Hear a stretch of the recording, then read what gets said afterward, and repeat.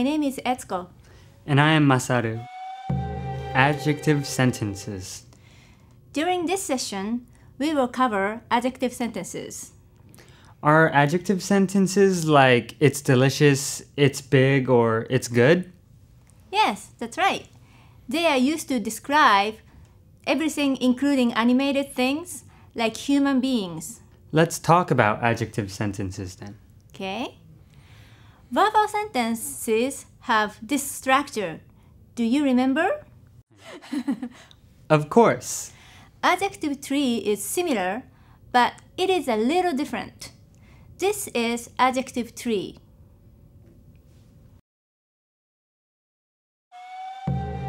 Negative verbal question structure. The second topic is the sentence structure. Negative verbal question structure. There are two usages. One, negative question as a negative question. It is used as a negative question such as, don't you eat breakfast? Don't you understand this word? I don't use it because it sometimes causes confusion. Why is that? Japanese use hai and iie differently from yes and no.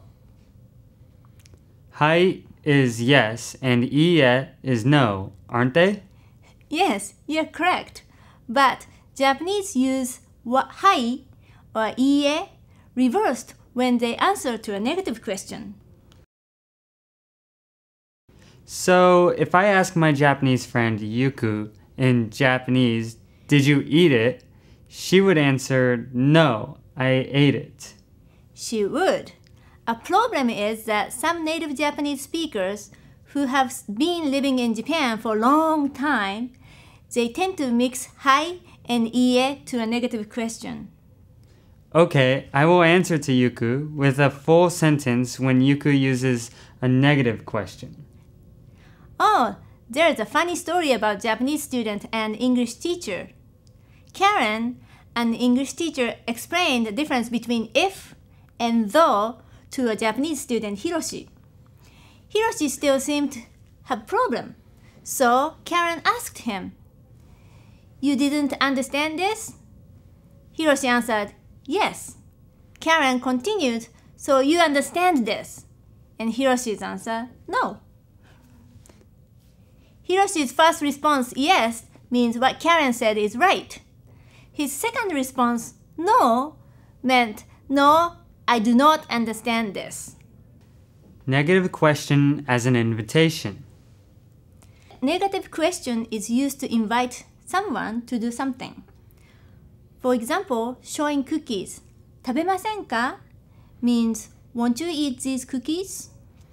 What should I say when I would like to eat them? You would say, ありがとうございます。いただきます。Thank you. I humbly accept them. What if I don't want them, though? ちょっと、すみません。Can I use these sentences as invitations? No, いただきます means that you receive something. In other words, there is an ownership change. When you accept these cookies, they are yours. When your Japanese friend invite you to her party saying, 来ませんか? You should say, ありがとうございます. And you should drop いただきます.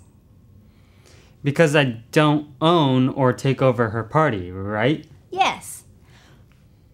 When I turn down her invitation, can I say, ちょっとすみません? Yes, you can.